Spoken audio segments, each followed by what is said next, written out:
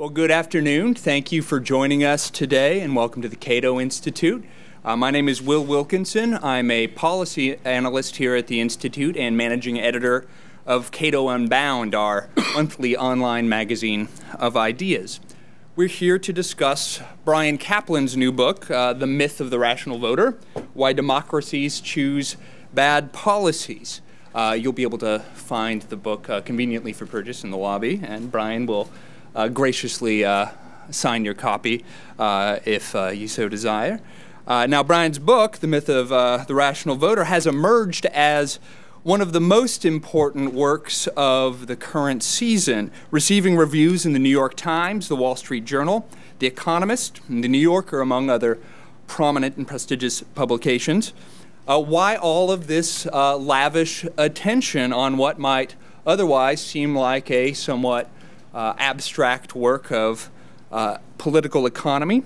Well, to give it my shot, I think there's about 3 reasons, maybe more. Bryan will hazard his own guesses, I'm sure. First, it's just because it's a truly important book. This is a first-rate contribution to political economy in the public choice tradition of Anthony Downs, James Buchanan, and Gordon Tullock. Second, because it is lucidly written and forcefully argued, and it's a real pleasure to read. Third, and not least, if you are one of those people for whom democracy inspires a kind of religious reverence, then Bryan's argument may sound like dangerous blasphemy. I think that has provoked quite a bit of comment. But dangerous blasphemers need not be crazed visionaries. They can also be happy rationalists, which makes them even harder to dismiss. As Louis Menand notes in his New Yorker review, Bryan seems to blithely plow through democratic pieties. Quote, Caplan is the sort of economist, are there other kinds?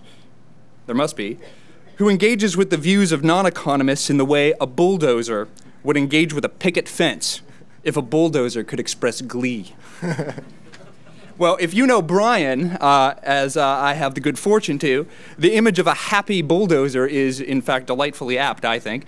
As Bryan notes in his book, the conversation about the merits and demerits of democracy is often cut short by would-be wits wielding a famous Winston Churchill quotation.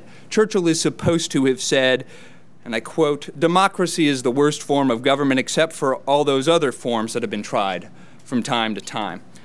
Now, I'm sure we can all largely agree on that, and I doubt that there are any of us here who really long to be ruled by a king or would really like to see where a series of 5-year plans would get us, or would like to give good old-fashioned, blood and soil fascism a real try. We like democracy just fine. But Churchill's bon mot shouldn't cut the conversation short, since democracy is a very, very general idea and can be implemented in very many different ways with dramatically different consequences. If you were to ask me, I would tell you that mammals make the best pets. But if you're shopping for your 7-year-old daughter, you shouldn't be indifferent between a kitten and a badger. To concede that democracy is the best thing going doesn't tell us what kind of democracy we want. For example, it doesn't tell us what the scope of democratic decision-making should be. Should we vote for a national toothpaste?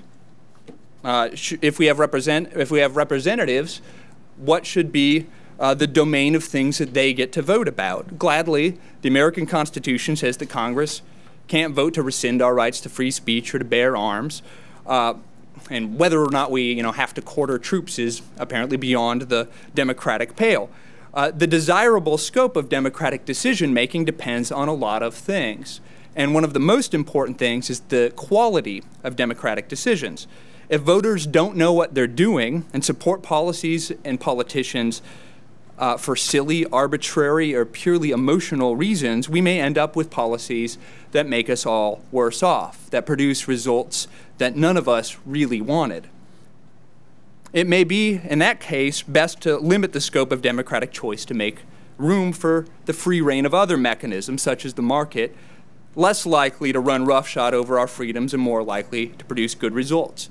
The myth of the rational voter is, in my opinion, one of the most persuasive arguments that I've ever read for relying less on government and more on markets. So I am delighted that Bryan Caplan is here today at Cato to lay out the contours of his argument and to tell us about his book. So let me introduce Bryan properly to you. Here is Bryan Caplan, who is an associate professor of economics at George Mason University and an adjunct scholar here at the Cato Institute. He's published in a number of prominent academic journals, including the American Economic Review, Public Choice, the Journal of Law and Economics, and more. He received his BS in economics from the University of California, Berkeley, and his PhD from Princeton University. After Bryan's remarks, we'll have comments from Scott Keeter of the Pew Research Foundation, and I will introduce him properly just before his comments. For now, help me to welcome Bryan Caplan.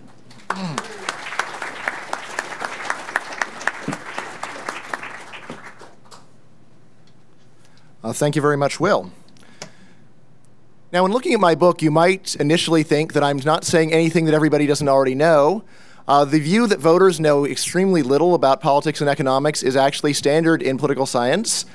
Scott Keeter has a very good book on this subject, What Americans Know About Politics and Why It Matters, which reviews an entire literature producing the consensus that actually voters know very little about politics and economics. However, there are also very many people in social science who will add, yes, it's true that the voters don't know very much about these subjects, but it doesn't matter. It doesn't make any difference in the end. Which seems like a very strange thing to say. If you were to say that your brain surgeon doesn't know anything about brain surgery, but it doesn't matter, you'd say, what do you mean? How could it possibly not matter that your brain surgeon doesn't know anything about the brain? And yet there is an answer which is internally consistent that has been offered, and the answer is known as the miracle of aggregation. Right? The idea here is that as long as voters' errors are completely random, as long as there's no pattern in the errors, as long as people basically make a mistake by flipping a coin, as long as that is how it works, then basic statistics tells us that their errors will tend to cancel out.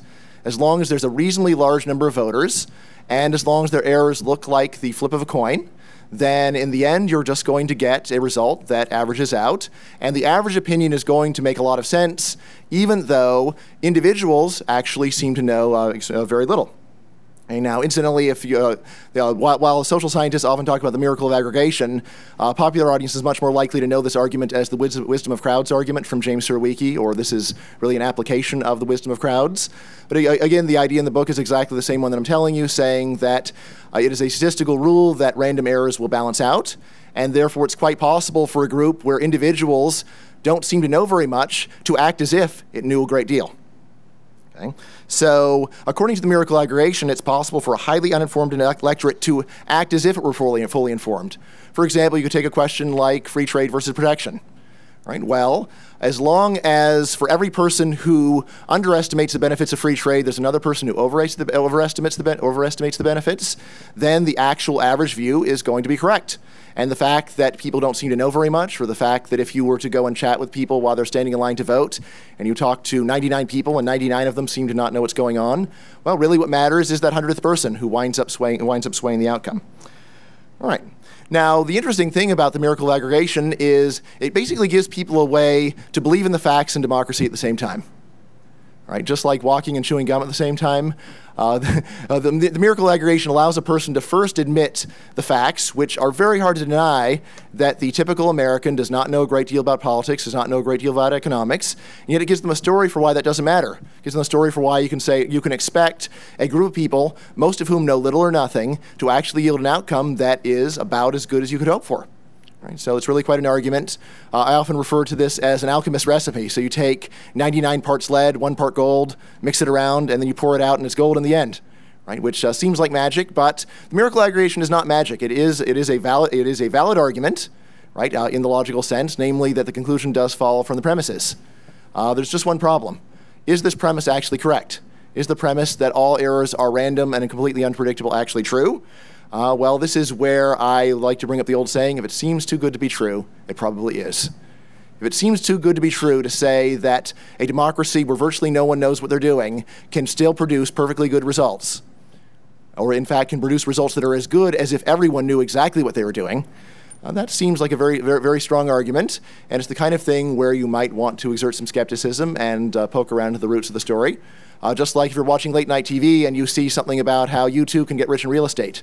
You should probably be careful about that, because it is, you don't need any education, no money down, no nothing. If that's really true, then why isn't everyone doing it? Because their families have deterred them. I don't think so. It seems more likely that this plan might work under some very rare circumstances, but probably actually is not all that it's cracked up to be. If it seems too good to be true, then it probably is. Okay, so this key assumption behind the miracle aggregation is that voter errors are random rather than systematic. And what evidence is there empirically to actually support this assumption? Turns out there's very little. Most of the time when people appeal to this assumption, they just will make an argument by analogy. They'll say, well, look, if you're flipping coins, then it's all going to balance out, and therefore the same thing's going to happen in politics. You say, that's not a very convincing argument. I'd like to actually have some evidence. It seems in particular like this is an important enough issue that you don't want to just say, I'm going to sit in my room and think about what makes sense to me. You might want to actually go to the numbers and see whether what makes sense to you actually really does make sense. All right, now, when you turn to public opinion data, it turns out that you don't have to look very hard. Large systematic errors are the rule, not the exception. You can find large systematic errors in almost any area of politics or economics, almost any politically interesting area. And you can find them through a number of different methods, all of which basically point in the same conclusion. Now, there are several different approaches. The one that is least controversial is simply comparing public opinion to actual hard numbers. So, for example, if you're looking at public opinion about the budget, well, on the one hand, we can ask people, what do you think, how much money do you think we spend on foreign aid?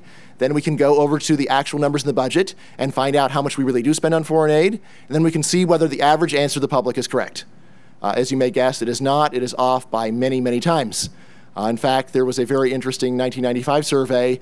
Turned out that foreign aid was when people were asked to name the two largest components of the budget, foreign aid was the most frequently named, even though it's about 1% of the budget. And on the other hand, Social Security was way down the list, when it actually is the largest component of the budget. Okay, so that is one approach. There are some others, however. The main problem with the purely quantitative approach is there's a lot of interesting questions that are too ambiguous to do that. There isn't any official manual where you can flip it open and see what is the correct answer to the question, what trade policy maximizes national well-being. Right? This isn't to say that there's not a correct answer to it, but it's too ambiguous to simply put into the statistical abstract of the United States. Right, so what can you do in this case? There's a couple of different approaches. The one that I rely on, though, is comparison between laymen and experts. So what I do is I rely upon the assumption, which many people may find unpleasantly elitist, but note I'm only saying a presumption. I'm not saying a fact, I'm saying a presumption, that when experts and laymen disagree, the experts are right and the public is wrong. Okay. Again, I'm not saying this is always true or absolutely true or necessarily true. I'm just saying it is a reasonable starting point. And if someone objects to a specific application of the starting point, I'd like to hear some specific reasons why they don't like it. Because in general, if you hear an argument between any two people, say about what's wrong with your car, right? If there's one guy who knows a lot about cars and he says there's a problem, you don't know a lot about cars and you think something else, who does smart money bet on? Smart money bets on the person who actually studied the subject extensively. All right, so my main approach then is to use this presumption that when laymen and experts disagree, the experts are right and the laymen are wrong. Now, my main focus is beliefs about economics. Why economics? Well, two big reasons. First of all, economics is so intertwined with modern policy that almost every question in politics is now in part an economics question. So economics is extremely important to modern policy. And in fact, if you take a look at what people say, or what issues people say are the most important ones to them, economics has historically almost always been at the top of the list. Since 9/11, terrorism foreign policy has sometimes supplanted economics. But also, if you count borderline cases like is welfare policy or environmental policy, is that economics, then the case for economics being the #1 issue or issue that people care about is very strong. Right, so that's one reason, is just that economics is ubiquitous in modern policy. Second of all, though, is there's an interesting pattern historically, which is that economists have spent several centuries complaining about the public's economic illiteracy. Economists have spent several centuries saying, I can't believe the public really thinks these things. I try and try to explain why they're in error, but they just don't listen. Right? Or they complain, my students show up and you won't believe the kind of nonsense they believe. And here's what I'm trying to teach them out of. Okay, so economists have had these complaints for a very long time, so at least suggests that this is an area to start looking for, well, maybe where some important systematic errors exist. Again, maybe it won't be so, but at least it's a natural starting point. Right now, my strategy in the book, in large part, is to use a survey called the Survey of Americans and Economists on the Economy, originally done by the Kaiser Family Foundation in 1996. This is the only survey out there that deliberately asks exactly the same questions about how the economy works to economists and to non-economists. So you're able to actually get an apples-to-apples comparison, as you weren't able to get from previous surveys. Right? And at first pass, if you take a look at the results, do the average beliefs of economists in the public line up? On average, do they agree? And the answer is absolutely not. They very radically disagree. They see the world almost in two completely different pictures. Right? So there are these large belief gaps between economists and non-economists. And furthermore, the gaps are basically in the directions that economists would have expected all along. So in other words, all the complaining that economists have been doing for a couple centuries come out very nicely in the data. You can actually see the numbers back up what economists have been saying based upon their first-hand experience. Right, so perhaps not too surprising, but on the other hand, some people have questioned economists' social intelligence. So it turns out at least that when students have been saying that they're concerned that imports are destroying our country, that economists have correctly heard them that this is actually their concern. Right now, there are four main patterns of belief gaps that I discuss in the book. Just to go over them very quickly.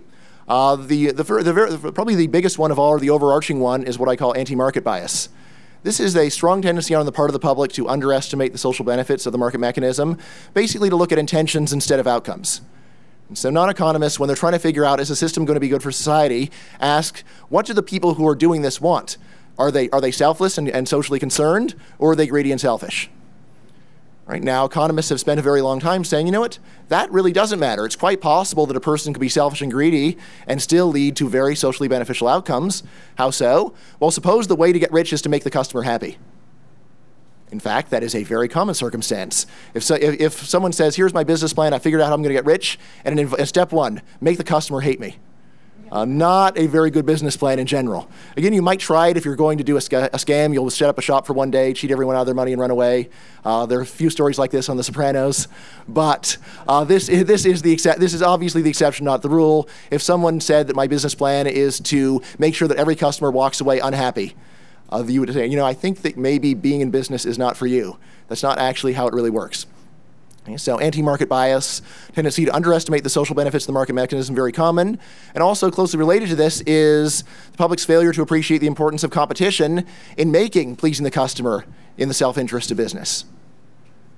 So there is a very common view among the public that prices are set in back hotel rooms by five guys smoking cigars. And this is a view that is extremely widespread, although often people will exempt their own industry. Well, my own industry is very competitive, of course, but all the other ones that I don't actually have any knowledge of, I'm sure that prices there are not set competitively. Right? So again, this is a story that economists have found very implausible when you consider especially how many people would have to be involved in this conspiracy, and what are the possibilities of new entry, and so on. All right, so anti-market bias is the overarching one where economists and the public have long disagreed. Second one where even people who have some appreciation of the market mechanism will often fly off the handle, is what I call anti-market bias, or excuse me, anti-foreign bias. Generally, people get especially outraged and worried when foreigners enter the picture. Right, so it's one thing to say that there can be mutually beneficial trade between two Americans, but to say there can be mutually beneficial trade between Americans and Chinese, that's crazy talk. Right? There is a widespread perception among the public that when foreigners are involved, that something bad is going to happen. And here again, economists have spent many centuries saying, no, actually, the basic principle that trade benefits both sides remains true. And furthermore, there is actually a very interesting economic point, economic principle called the law of comparative advantage, which says that even when one country is more productive in every way than its trading partner, mutually beneficial trade is still possible. Classic example, suppose that you have a guy who's the world's best brain surgeon and the world's fastest typist. Does it make sense for him to hire a secretary? Obviously it does, because if he hires someone to do his typing, then even though that person will not be as good at typing, the world's best brain surgeon will then be able to focus on his brain surgery. Similarly, if the U.S. is more productive than Mexico in both manufacturing and agriculture, this means that if the U.S. is even more better in manufacturing than agriculture, the U.S. can specialize in manufacturing and basically outsource agriculture to Mexico, leading to an increase in the world's output. Right? So just because foreigners are involved does not mean you should expect bad outcomes, quite the contrary. Make-work bias, tendency to judge the performance of an economy by employment rather than production. Right? Again, a very common view. If you go back to what the economy looked like 100 years ago, in terms of employment, people were doing much better than they are today. There was no people were working very large numbers of hours 100 years ago, right? There's barely a free moment in the day. So by that standard, you might say they were better off than we are today. However, there's one way in which people 100 years ago were much worse off than we are today, and that is stuff. We have a lot of stuff that they don't have, right? We have free time. We have all these amazing products. We have iPhones, so on, things they couldn't even imagine. And how is this possible? In large part because we didn't try to save jobs 100 years ago. We decided to let the machine put farmers out of business so they could go and do something else instead. And what were those other things that people were going to do instead? Someone asked you that at the time, you'd have to say, I don't know. You certainly weren't going to say the iPhone is what they're going to do 100 years ago. All you could say is, well, they're going to do something, I don't know what it is, which sounds like a cop-out, but no, it's actually a very sensible admission of the fact that you don't know what's going to happen, but you do know that the valuable labor is going to be put to good use if markets are allowed to work. Right? And last quick pattern to mention, what I call pessimistic bias. It's basically a tendency to see the world going to hell in a handbasket, to think that things are bad right now, they've been getting worse, and they're going to get even worse in the future. It's the kind of thing that's a very common view among non-economists, and economists will say that is really pretty strange view. If you just compare what things were like in 1980 to what they're like today, can't you see the improvements? Can't you see them? Right now, at this point, I'm old enough that I actually can say I've seen the improvements, and I am shocked that anyone disputes it. Right, so, but again, of course, my shock is precisely what's partly motivated the book. All right, now, coming back to this question of couldn't the experts be the ones who are biased? I only said it's a presumption that when laymen and experts disagree, the experts are right, the laymen are wrong. I don't want to be dogmatic about it. I don't want to say that experts have the truth, you must listen, you will do what you're told. There are some experts out there that I have some questions about myself. But what I would like to ask for is, look, if you think that the experts are biased and that the presumption is wrong, at least tell me why. Give me a story.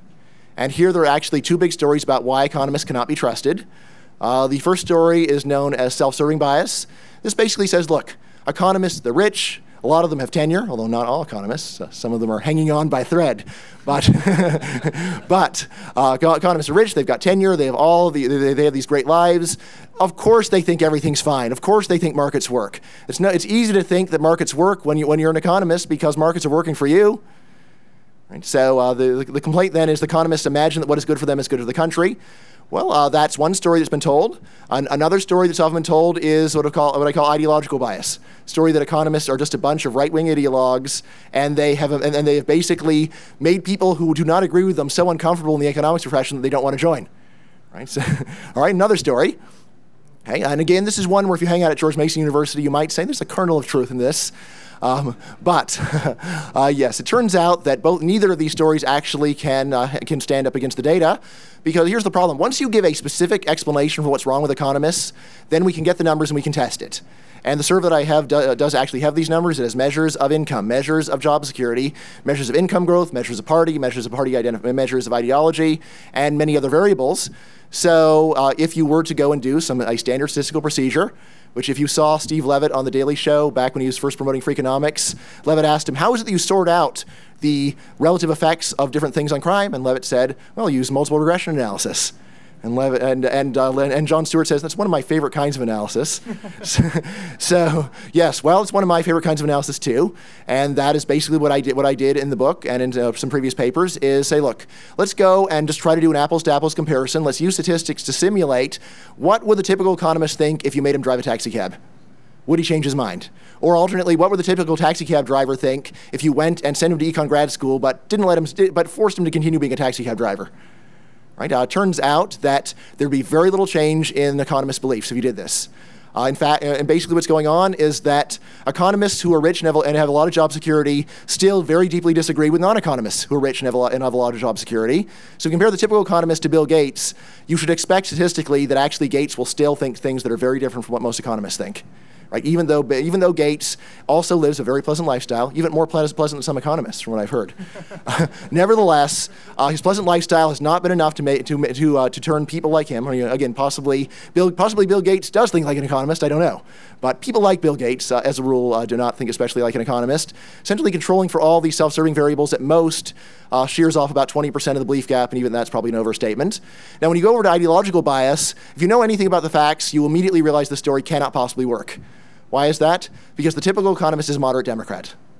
The typical economist is a moderate Democrat. He's a moderate Democrat who thinks that supply and demand determines prices, that downsizing is good for the economy, that free trade is good for the economy, and so on. So in fact, when you go and add statistical controls for party and ideology, the gap gets bigger. Because you have liberal democratic economists holding views that are completely bizarre for the typical liberal Democrat. And a way that I like to think about this is if you were to go and implement all political reforms where the Cato Institute and the typical liberal Democrat can agree on, you would have more reform than you've gotten in 30 years. It would be an amazing change because there's so many things that Cato advocates that, while not acceptable to the typical American, make perfect sense to the typical economist, including the typical liberal democratic economist who will say, you know, I'm a liberal Democrat, but that doesn't mean that I'm not an economist, and these ideas simply make sense. All right. Now, last question that I want to address here is one that concerns me quite a bit in the book, which is, why is the people who be rational some of the time and irrational other times? So what I've noticed is people who have a very poor grasp of economics, not only do they have a poor grasp, but have an angry poor grasp. People who have never studied the subject, have strong opinions anyway, and if you, with your many years in the field, offer, however politely, some criticism of their views, will lash out at you, get very upset. Right, so what exactly is going on here? Why is the people who, in their ordinary lives, are perfectly reasonable, hold down a job, maybe are even extremely successful in their jobs, still will not listen to reason when it comes to a subject like this? And again, not to say that I am the voice of reason, but won't even engage in the very minimal acts of intellectual discipline of taking a deep breath, calming down, and at least trying to listen to what someone else has to say. Right, so what's going on here? An answer that I pursue at length in the book is, say, really we should think about irrationality as being a good like any other. And why would you want the good of irrationality? Well, the nice thing about irrationality is it allows you to protect your views from criticism.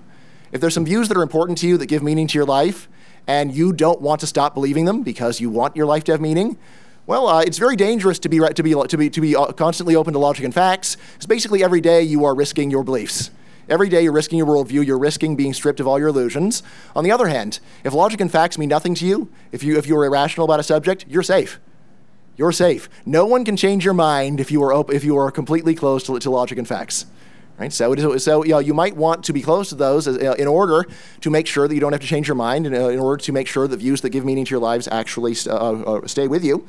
Right? So the story that I tell then is that when an individual pays little price for rationality, and politics is a prime example, you could have completely crazy views and vote on the basis of them, and what's going to happen to you personally as a result? Probably nothing. If a lot of other people share your views, then something bad will happen to you, but it would have happened anyway. So, yes, key thing to keep in mind. Right? So when an individual pays a very small price for rationality, as in politics, he's going to consume more, and actually he will do what economists call satiating. This is like when you're at an all-you-can-eat buffet, and you eat and eat and eat until you're so full that you don't want to eat another bite. Similarly, in politics, since irrationality is basically free for the individual, you can believe something that is as crazy as you want until you get to a point where the view is so crazy where you say, I don't want anything crazier than that. All right, that's enough. I believe the things are as I want, and that's enough. So my bottom line then is that far from being inconsistent with economic theory, economists should have actually been expecting a lot of people to be quite irrational about politics. This is the kind of thing that if we really had been on the ball, we would have predicted it, rather than trying to get around the obvious facts that people often don't seem to be thinking very clearly about these subjects. Right? So on these issues where the marginal cost of being wrong is zero, then people are likely to hold some very strange views, even if the social consequences are extremely high. So, thank you. Thanks, Bryan.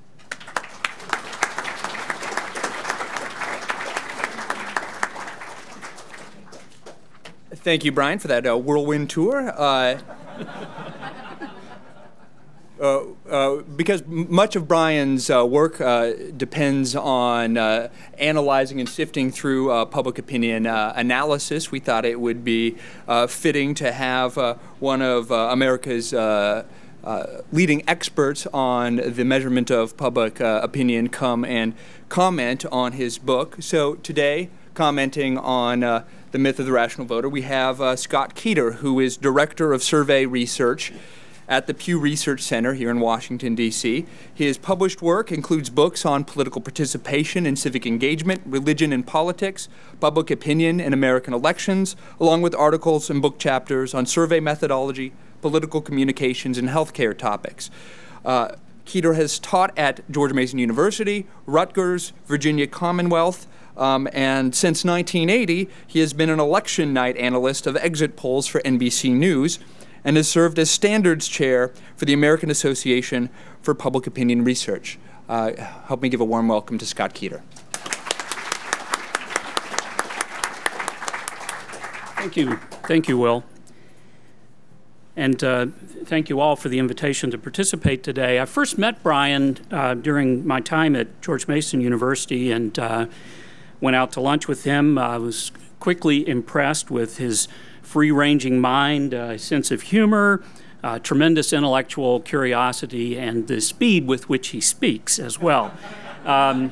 All of those things are on lavish display in the book as well as here in his remarks. I suppose that the format for this kind of event requires that I would be a critic, and I'll try to fulfill expectations, but I have to tell you it takes some work, and I also have mixed feelings about it. There is really a lot to like in this book. I found myself in agreement with a great deal of it and impressed with a lot of it even when I didn't necessarily agree with it. I don't like the implication that he carefully avoids making at least too explicit in there about democracy and the way a good democracy might function, or even whether democracy is the right system at all. But I'm not sure how seriously to take these implications, and that might be an interesting subject for questions from the audience for him as we turn to that part of the program. Since my substantive criticism is going to have to be rather muted, or at least fairly selective, let me begin with just some ad hominem attacks on him, which maybe is the best that I can do. Cheap shots that are personal rather than substantive, if you will. For example, what is it about that terrible wallpaper that you have on your website, Bryan? Has anybody told you how hard it makes it to read the text on there? They have said that, but you haven't changed it because it's the same paper, I think, that's been on there since I knew you back at GMU. Anyway, consider it a friendly suggestion. And if any of you go on his website, which is a fabulous website, by the way, it's so interesting and very much reflects the kind of thinking and humor that Bryan brings to his work, then I think you'll agree with me, and you can send him an email message about the distracting quality of the wallpaper. You know, much of these ad hominems have got to be motivated just by pure jealousy.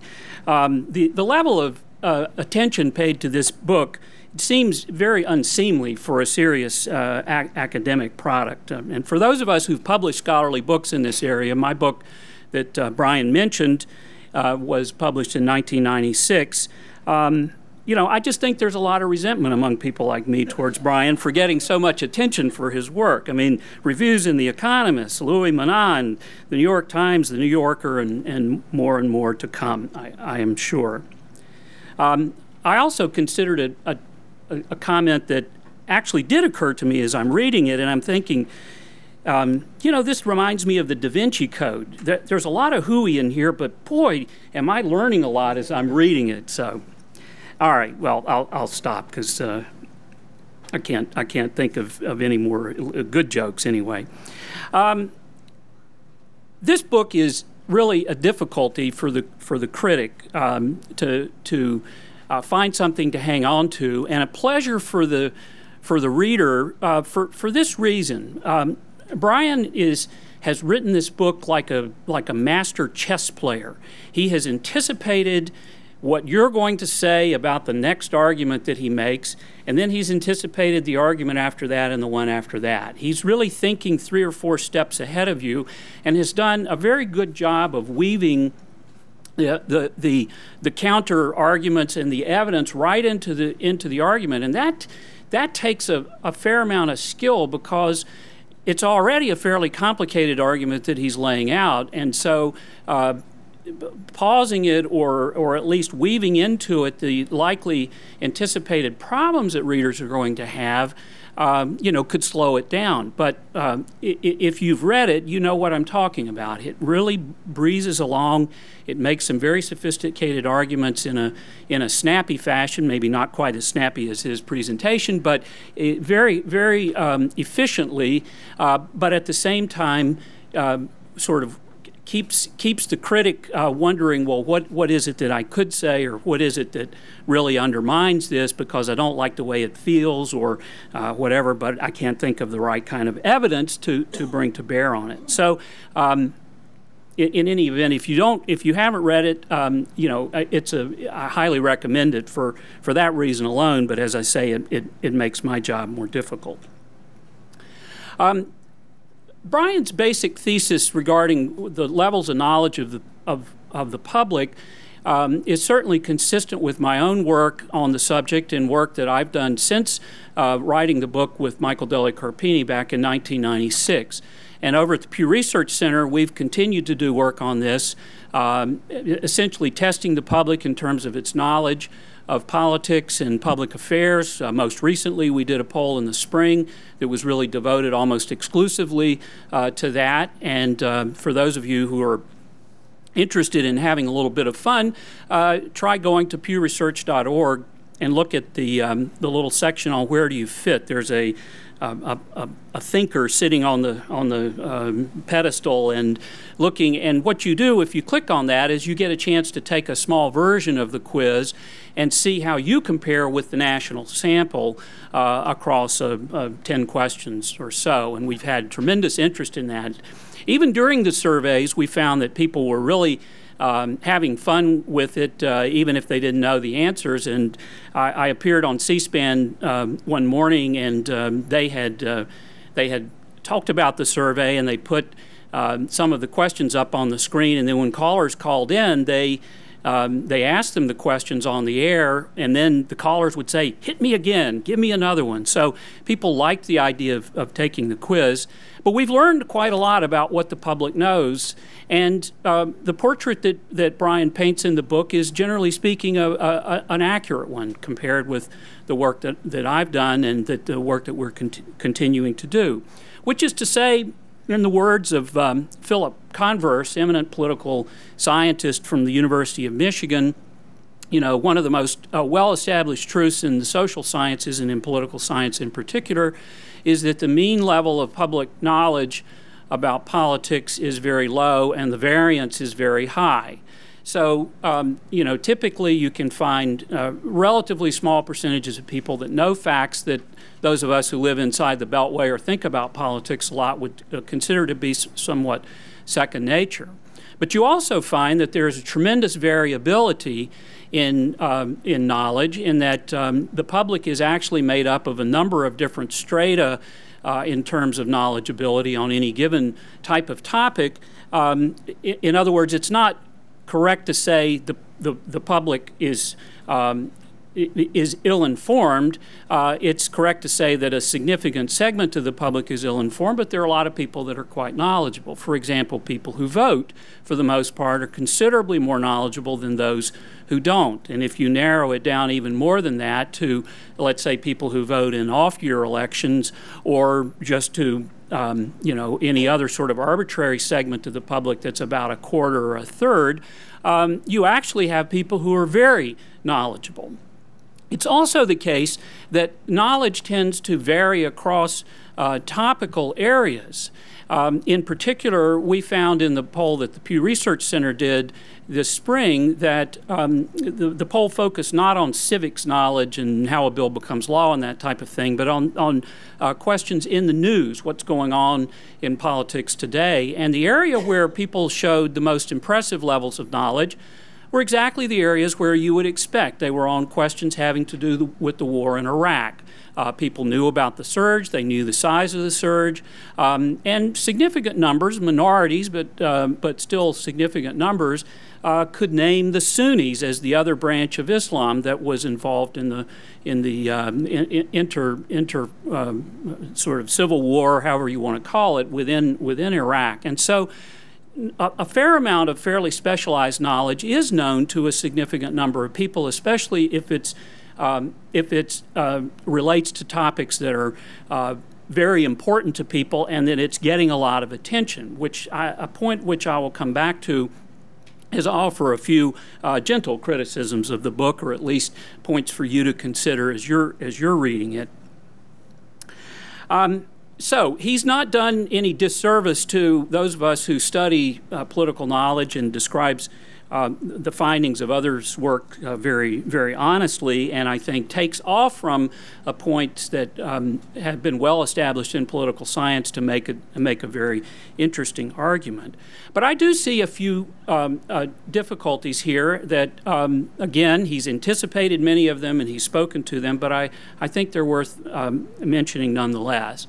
One of the most obvious ones, and it has been pointed out by some of the people who've reviewed his book, is what I would call the domain problem. It's understandable that an economist would privilege economic knowledge and economic principles as sort of central to good governance, but it's not so obvious that people who are experts in other fields would necessarily privilege economic knowledge. And so when one thinks about giving power to a council of economic advisors as opposed to voters, or in some way making economic knowledge more of a criterion for what a good citizen is, I think that there are potential objections from not just experts in other fields, but from all of us who consider other aspects of life, even while related to economics, to be important.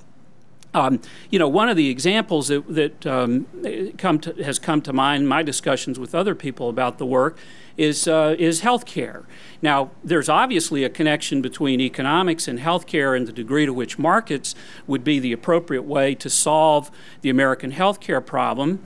But you would have, I think, a fairly large consensus among many health system experts in this country that, you know, that there are very serious market failures with respect to the healthcare system in the U.S., and that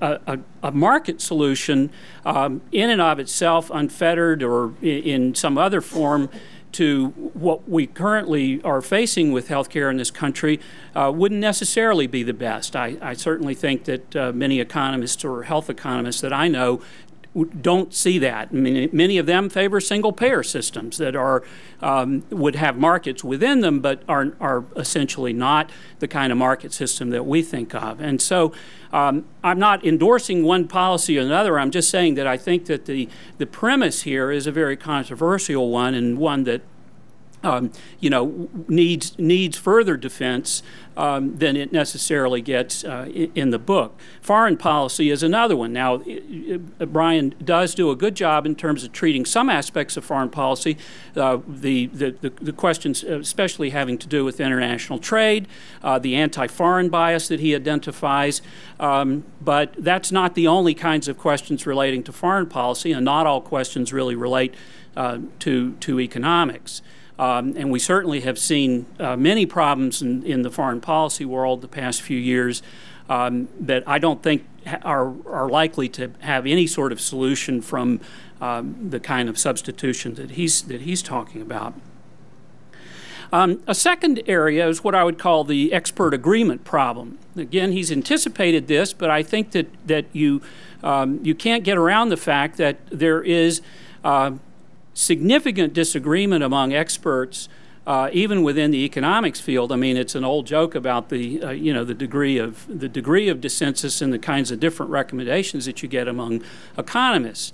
Yes, you have, I think, a consensus that markets are good, but as he points out, you know, economists have done a great job of detailing the degree to which markets fail, and market failures, you know, are a serious problem, have to be dealt with. So in other words, once you get past some of the very basic principles, you just don't find much consensus among economists on a lot of the very questions that seem to be motivating what he's doing here. I mean, even in the 1996 survey of economists and the public, you find disagreement among economists even on the basic facts of the matter. I mean, for example, there was a question in the poll: are most of the new jobs being created these days good paying or low paying? Now, most of the public thinks they're low paying. 70%, 79% say that.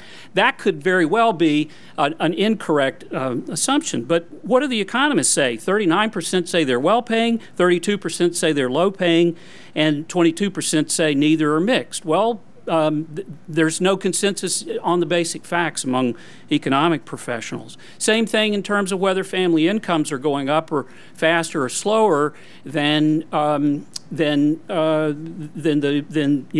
inflation, basically, or the cost of living.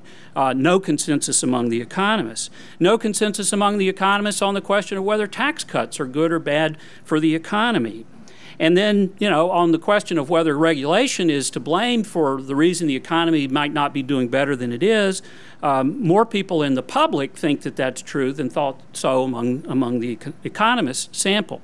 Now, none of this is fatal. It's just my point is that there is less of an economic consensus out there among experts than probably would be necessary, to fully want to buy the argument that he's making.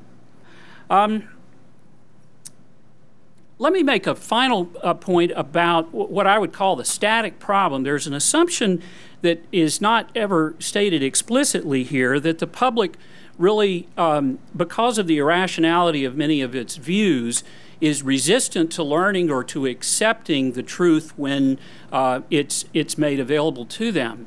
And while, it's hard to find lots of examples on this, I think that there's a sense from the book that the public has greater, let's say, anti-trade biases than it does. I mean, keep in mind that on the question of NAFTA, after Bill Clinton and Al Gore worked very hard in the early 1990s to sell NAFTA, he never got a gigantic consensus among the public, but he got pluralities or small majorities favoring NAFTA at that time. And that was partly a result of things like Al Gore and Ross Perot debating some of the issues on television. So we have evidence of the fact that the public actually can be brought around to better points of view from someone's perspective or less inaccurate points of view. And I think that related to that is the question of whether ultimately encouraging more people to vote is a good thing. There's certainly the implication from this work, or one could draw the implication from this work, that it's not a good thing for everybody to vote, because there are a lot of people who are so uninformed or misinformed that it does the system harm. But I think that one should also recognize the fact that when people do vote, they get additional incentives to become more informed.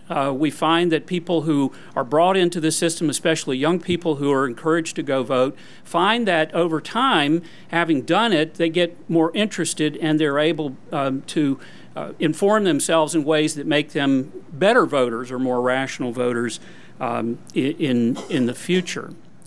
All of this is simply to say that one has to search pretty hard to find things to disagree with Bryan about, at least in his diagnosis of the problem. I think there are some problems as I've outlined here, but I can guarantee you that if you will read this book and you will not think that you've read a book by an economist, except in a few pages there where you have a few curves. Instead, I think you'll find a very lively and very informative tale about our current policy process and some of the problems with it. And I encourage you to read it and make up your own mind.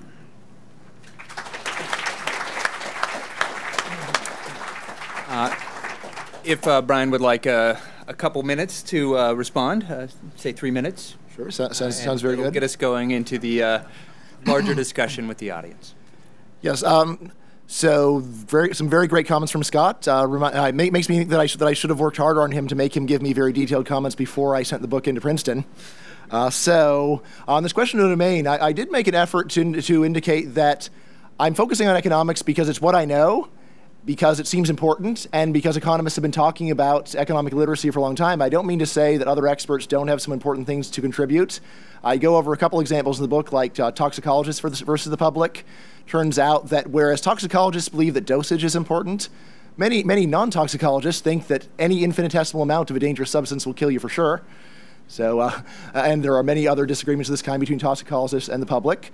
I don't talk much about foreign policy in the book, but I do have an op-ed that I've been shopping around on this topic. There's some very interesting work in public opinion on the rally around the flag effect. This is this tendency for wars to suddenly become popular once they're declared.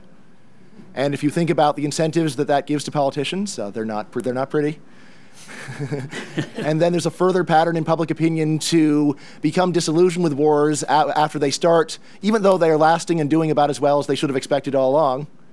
So that also can lead to some bad incentives for politicians to first jump the gun, go in, then people get disappointed, and then maybe leave things much worse than they were. So what I actually say in the book is I would be overjoyed if experts in other fields would go and apply my argument to their fields and tell us what experts in their field know and what the public really needs to learn. That would be a great joy to me if that happened. And if you want to do any work on this, please send me your working papers or your manuscripts. I'd love to see it. Now Scott did make a very interesting point, which I don't think I adequately emphasize in the book, which is sometimes these disagreements between the public and economists are the sort where almost all economists think one thing and the public doesn't know what it thinks, or the public is divided. But he's right. There's also a number of questions where economists are divided and the public has one answer that they believe. I still say this should be disturbing. If brain surgeons disagree about what you've got, and some guy who doesn't know anything says you definitely need to have half your brain taken out, you should be very worried about that guy. So, well, the experts don't agree. You seem to think that you've got all the answer for sure. I don't think we should be listening to you. I think it's time to wait and see. If the experts can't agree, we shouldn't just jump the gun because there's one guy who hasn't studied the subject who thinks he's got the answer. But I think that's a great point from Scott. I didn't emphasize enough in the book, and I should have, although I say it's still a serious problem. The last point, just to chime in on NAFTA. This is a very interesting example of politics working better than you'd expect, given public opinion. So you go and you take a look at public opinion. Actually, there was very, very careful polling done during that entire year. Essentially, more people favored NAFTA than opposed it for the first time 2 weeks after NAFTA was passed. And then support eroded again. But it was true that by a very big public relations campaign, Clinton was temporarily able to make more people support NAFTA than opposed it. But I would still say this is not any great grounds for optimism on the part of the public, because remember, how long did NAFTA have to be? 1,000 pages long? Right? So, how much work is it to actually get free trade when a real free trade treaty would just be a sentence? There's now free trade between the U.S. and Mexico. And also worth pointing out, there's still a very long way to go. Even if we had a 1,000-page treaty for every remaining country where we still have high tariff barriers with, that would be a lot of 1,000-page treaties. Right? So, this reminds me of one of the main comments that the reviewer in the Wall Street Journal had, saying, "Look, very few bad things have happened in recent years." And I was thinking, well, very few things have happened in recent years.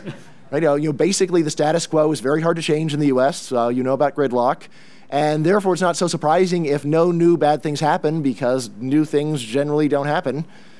So the key thing to keep in mind is to understanding the levels. Why is policy basically the way that it is?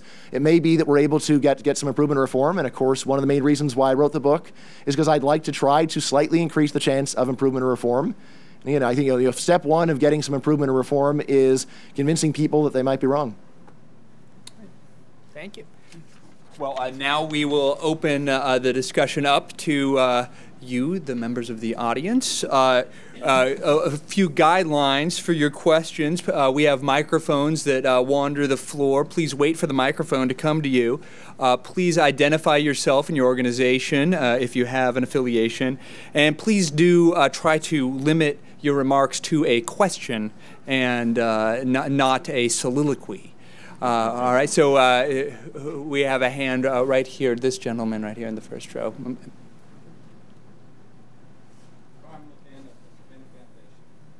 Wouldn't you agree that the main purpose of democracy is not to make good policy, but to ensure the peaceful transition of power between interests? I mean, I say, in most Western countries, there isn't much of an issue of civil war breaking out either way. There isn't, that's not a serious concern. I'd say that picking policy is at least one of the very important things that's going on. I mean, maybe you're thinking that policies are going to be the same regardless of who's in charge. I'd say that's probably not so, or a better way of thinking about it is that if public opinion changed, policy would change. There is a reason why competing politicians tend to agree so much, which is that they're both competing for the median voter or for the swing voter. So naturally, they're trying to go and tell the swing voter what he wants to hear. But if that swing voter were to change his mind, then what politicians are saying would be likely to change. Now, I mean, one thing that you might be getting at, I'm not sure, is that Really what politicians try to do is just to stay in office, and the way they do that isn't by implementing particular policies, but just by trying to get peace and prosperity. I think this is one of the reasons why things are not a lot worse. Right? So if politicians were to actually do exactly what public opinion says they should do, it would be a disaster, and everyone would hate the politician who did it. See the case of Gray Davis. So what I would say, though, is while policy is while to some extent voters do vote just on peace and prosperity, and that does help make the system work better, still peace and prosperity brought about with extremely unpopular policies is generally still not going to lead to re-election. If you could cut the crime rate in half by legalizing drugs, would a politician who did that be seen as a hero or as the biggest monster of the modern era? I have a feeling it would be the second, although I wish it were the first.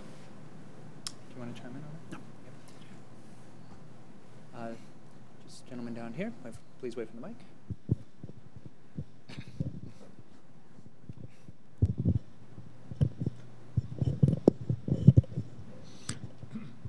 My name is Glenn Coryell, and I'm an old turkey. But in any case, though, I am active as a poll worker in Louisville, Kentucky, and deep concern over the low percentage of registered voters who actually vote. And of course, to me, it's not just a right to vote, but it's a responsibility to vote. And my questions are these. One, how can we get more registered voters, in fact, to vote? And two, how can we help them be more knowledgeable about the issues that differ between, say, two candidates in each of the levels, whether it's local, state, or federal, so that they can therefore be more responsible in their voting? You want to take that first, Scott? Let me address the first part. We have observed in this country over the last 30 years a stagnation in the voter turnout rate. It's not a decline, as many people have said. There actually is, factoring out some of the ups and downs like the spike in 2004 and in 1992, there has actually been no change. This is discouraging, however, given the fact that things that predict voting, such as educational levels, have been rising steadily since the 1970s. It seems that the best arguments for why this stagnation has occurred, even as other factors, proliferation of news media and a rise in the levels of formal education, why that hasn't helped raise the level of voting, has to do with the decline in mobilization of voters. The one group in which we have seen a decline is among young people, and 2004 presented an interesting experiment, if you will, in whether mobilization of voters could really make a difference. In 2004, we saw the biggest percentage increase in voter turnout among young people that we have seen in this modern period that I'm talking about, basically since the 1970s. And I would argue that is largely because not only did you have an exciting election in which everybody agreed a lot was at stake, but you also had massive efforts on the part of both political organizations and nonprofit organizations to mobilize young people. I would argue that what's happened over this period of time is that there has been a decline in the various institutions, labor unions and others, that actually engage in mobilization. And what has happened is that you have gotten progressively a more elite group of people voting. Now, the elite group has grown because of the growth in formal education, but it has increasingly left people who are not college educated and are not affluent behind because they're not being asked to turn out in the culture. So my quick answer to the question would be we need to find other ways to mobilize people. We need to find other institutions that will ask people to vote. And part of it is the political parties and the candidates themselves. The targeting of voters has become so efficient and so carefully done in terms of making sure that you only mobilize the people who are in agreement with you, that the the electorate can be narrowed to people that are dependable and mobilized, leaving the rest of the people out. So it's a continuation of a trend that has a lot of different sources. Bryan, is low turnout even a bad thing, according to your thesis? No. Yes, this is where you're going to see that I am an economist and not a political scientist. My claim in the book is actually that low voter turnout is a blessing in disguise. One of the two key things that predicts turnout is actually higher education, and more educated people generally have more sensible views about policy. So I think part of the reason why policy is not worse is that people who know less about what makes sense are less likely to actually influence policy.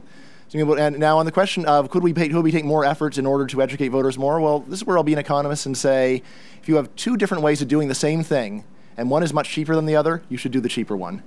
So if you could either encourage people who don't know what they're doing to not vote, or at least not encourage them to vote, or you could have a massive public education campaign to raise the level of awareness of everyone up to the level of a PhD, if there are even such resources in the universe, I think it's better to just encourage people to be lazy. Say, if you don't really know what's going on, it would actually be the more responsible thing not to participate. Greg Mankiw on his blog posted an op-ed, which is it was the one column that he ever wrote for a magazine. I don't remember the magazine, but it was the one column he ever wrote where they turned it down. They said, "Sorry, we're not running this column, Greg." And it was his column where he said, if you were an uninformed voter, it would be a service to all of us if perhaps you would just stay home. And I think this is a point, while shocking, there is deep wisdom in it. Okay, next. I did describe this book as provocative on the back cover. I believe this gentleman here has had his hand up, and then after that, this woman in the black down here, if you want to. Yes, Bruce Britton at the University of Georgia, from the University of Georgia. The trend in the U.S. and the other democracies has been to more and more insulation from the voter, less decided by the House and more by the Federal Reserve, the FCC, SEC, FDA, the longer terms, the Base Closing Commission and the Federal Judiciary and the Civil Service, which are lifetime tenure. The consequence is that we have more and more government power and also more and more higher living standards, well-being, and so on.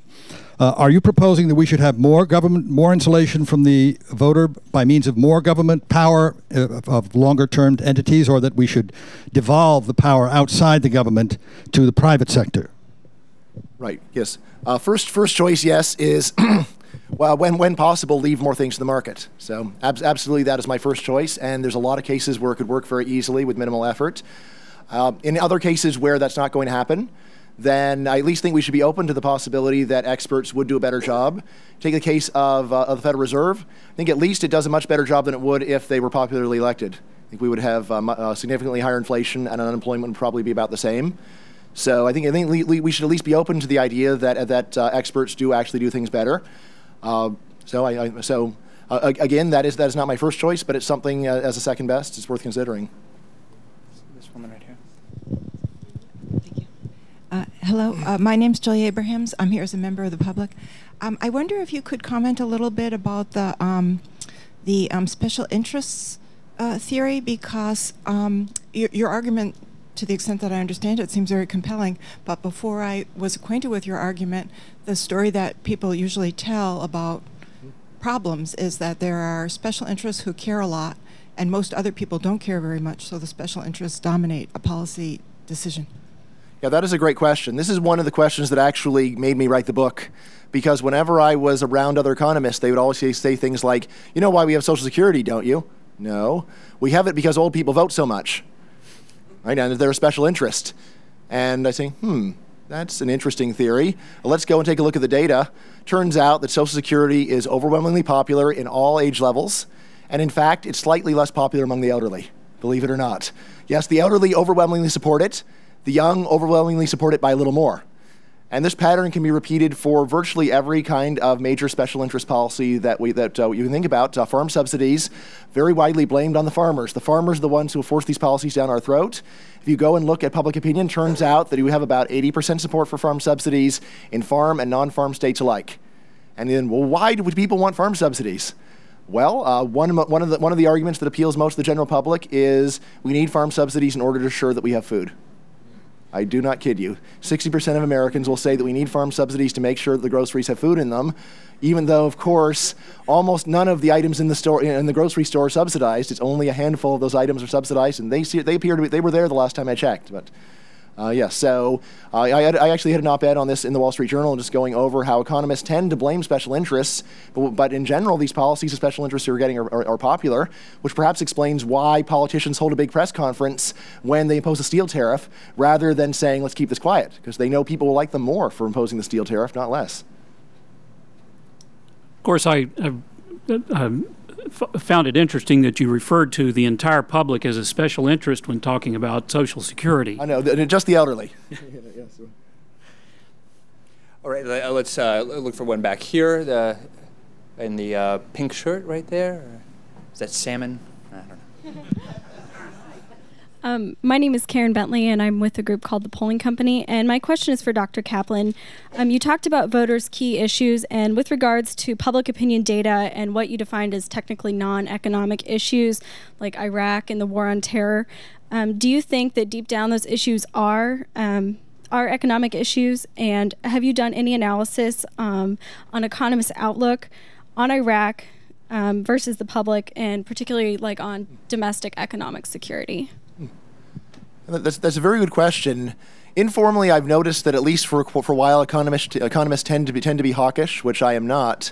I think a lot of it comes from a misapplication of the idea of incentives matter, saying, look, incentives matter, so therefore we should strike the fear of God into everyone else on earth, and then they will do what we want.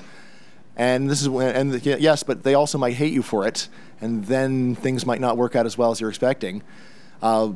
I would like to see a lot more done on foreign policy and applying what I've done in this book. The main things that I've seen, like I said, are this work on the rally around the flag effect. There's a great book by John Mueller on Overblown, on how people overestimate the risks of terrorism.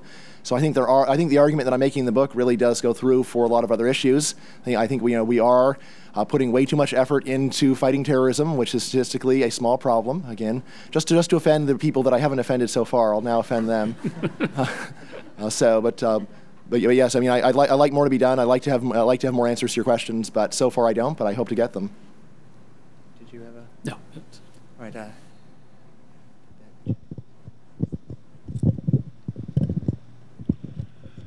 Bill Niskanen, the Cato Institute. Professor Caplan, you attribute the irrational policies of democracies to irrational voters. Now, how do you explain the substantial difference in economic policies among democracies, both over time and at any given time among governments? Yeah, that's a very good question. This is something where I don't have the data, but I'll tell you my belief. I'll tell you my guess. I believe that levels of rationality vary from country to country and time to time. I believe that the level of economic irrationality in France is greater than in the US, and that is why they make it very difficult to fire someone, even though the long-run consequence of this, as almost any economist will tell you, is to make employers very reluctant to hire. And similarly, I think it varies over time. I think economic irrationality in the 1930s was much worse in the US than it is today. And when you go and read the history of the 1930s and see what people would say, it's horrifying. It's horrifying to see what people would say. Although actually the statement that sticks in my mind the most, as perhaps the most horrifying, is what Herbert Hoover said in 1932 at I think the nominating convention, when unemployment was 25%, he said, yes, it's true that unemployment is 25%, but let it not be forgotten that there's also good news. Our wages are now the highest in the world. Never considering that perhaps the 25% unemployment rate could be related to the 25% rise in real wages during the first 3 years of the Great Depression. And he got thunderous applause. So when I hear that, I don't think things would be that bad today. So I think that things actually were worse in previous times. You don't have any evidence for your... The data is not good. The data is not good. Again, I will say that we have a lot of anecdotal evidence, and there are surveys saying that things like support for labor market regulation of a European kind is much more common in Europe than it is here. So I think that's clear. Again, if someone would like to give me the money to go and do the international version of the survey, I would love to accept the money and do it. And if someone wants to, someone can invent a time machine where we can go back and ask people their views back in the 30s. I'd really like to do that. But again, and I don't mean to be flippant. If you have some idea of how we could actually measure public opinion back then, I'd like to get it. But you work with what you've got. I'd like to actually ask you a follow-up question on that. Your theory depends on the idea that that rationality is a good like many others, and people will be more or less rational depending on the cost of being rational. If we've seen a change over time since the 30s, where there's a difference in the U.S. as opposed to, say, France, what is explaining those differences in costs such that people now are more likely to exercise rationality economically in terms of economic policy than before? Yes. My best answer is slightly circular, although it's not entirely circular. So I don't have time to go over the game theory of coordination games, but for an but basically the main cost of having certain views is often just that other people won't like you if you have them. So if you live in a country where most people have pretty reasonable views and you don't, there's going to be social pressure on you to change your mind. On the other hand, if you live in a country where irrational views are extremely popular, there's social pressure on you to be irrational. So in terms of why any particular individual living in a country tends to have views of one kind or another, I will give the answer, which is not entirely circular, which is people think that because other people around them think that. It may seem circular, but it's not actually. However, the deeper question of, yeah, but why do a lot of people in that country think that? That I just have to appeal to history, differences in culture. If someone has a better story, I'd like to hear it, but I don't have one. All right, let's go with this gentleman right here. He's had his hand up, and this guy in the black after that.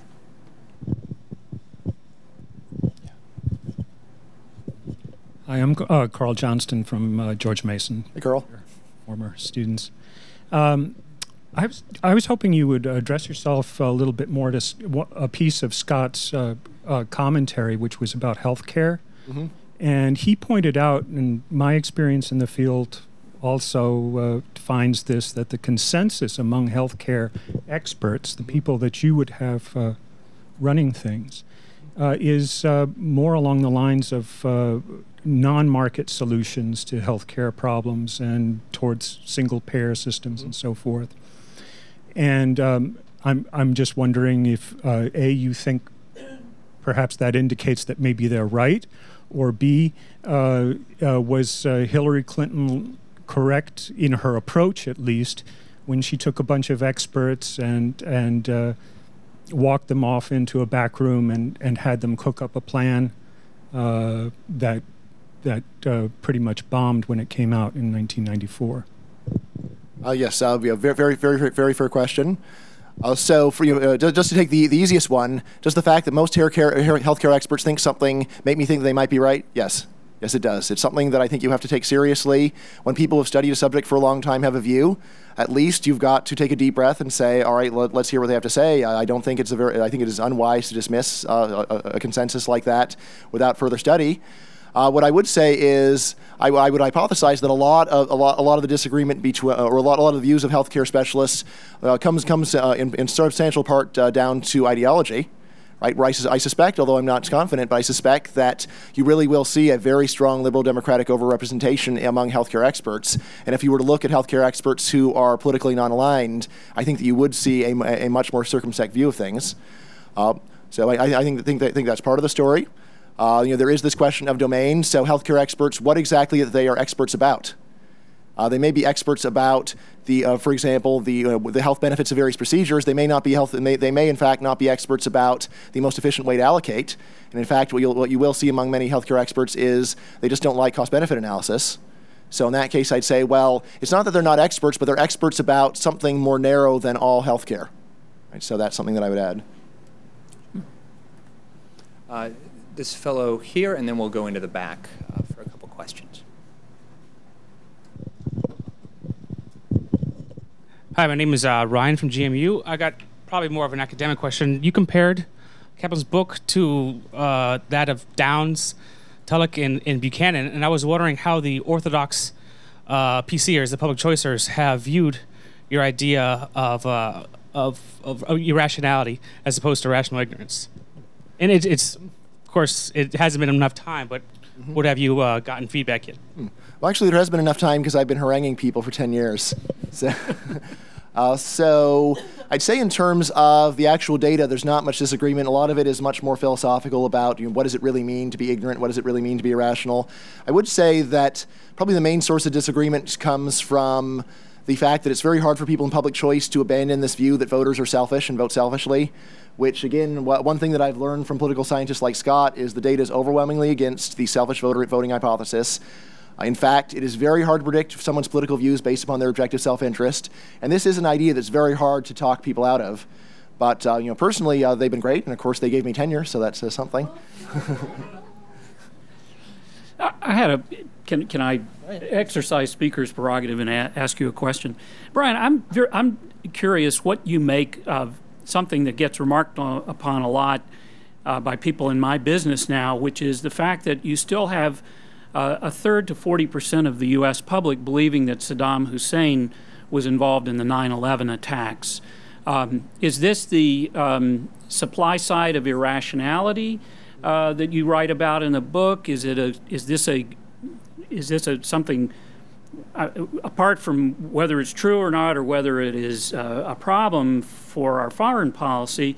What's the source of it, and what sense do you make of it in your framework? Right. So 40% of people thinking that, or 40% of Americans thinking that Saddam was behind the World Trade Center attacks. Well, now this is not the kind of belief that someone forms in a vacuum, right? This is not something that you have a gut feeling about when you're 5. So I'd say that the supply side was important in terms of spreading this message. However, there's what I call joint causation here, right? People would not have been promoting this idea if people would have thrown tomatoes at them or said, "You're going to say stuff like that. I don't trust you anymore." So I think basically what's going on here is you have an interaction between people who are very credulous, people who have some people that they want to believe, and basically ascribe some kind of infallibility to them, or at least some unreasonable level of trust, combined with people who want to go and sell the story in order to cover themselves. So I think this is a case where I think there is an important interaction. You can go and blame, say, conservative radio, but again, it wouldn't be on conservative radio if people didn't like what they were hearing. So I think there's complex interaction. Although ultimately, if people were more reasonable about this, there wouldn't be much of a market for the supply side to be spreading it. So. And a number of hands up in the back there. This gentleman in the white with a red tie. Law school. Bryan, I want to press you a little further on the issue of which experts to believe and which not to. It seems to me if you're talking about the principles of physics, I want a bunch of expert physicists that I can rely on, not public opinion. On the other hand, if it comes to the question of how to interpret the Commerce Clause, I would take 10 people just reading it over 10 constitutional law professors, of which I'm one. And I think if you survey constitutional law professors, you get nothing other than the personal political preferences of constitutional law professors. Economics strikes me as somewhere in between physicists and law professors with quasi-scientific basis, shall we say, and some ability to test theses. So you have some theory as to when it's appropriate to rely on experts and when experts are going to be no better and sometimes worse than just public opinion itself would be? Yeah, thank you very much for that question, David. So step one is I would actually go and apply the same challenges to other fields that have been applied to economists, namely self-serving bias and ideological bias. Right? Is it in fact the case the law professor actually, could it be that his income and tenure wind up making him inclined to these views? That's not so plausible, but ideological bias, on the other hand, very plausible for law professors.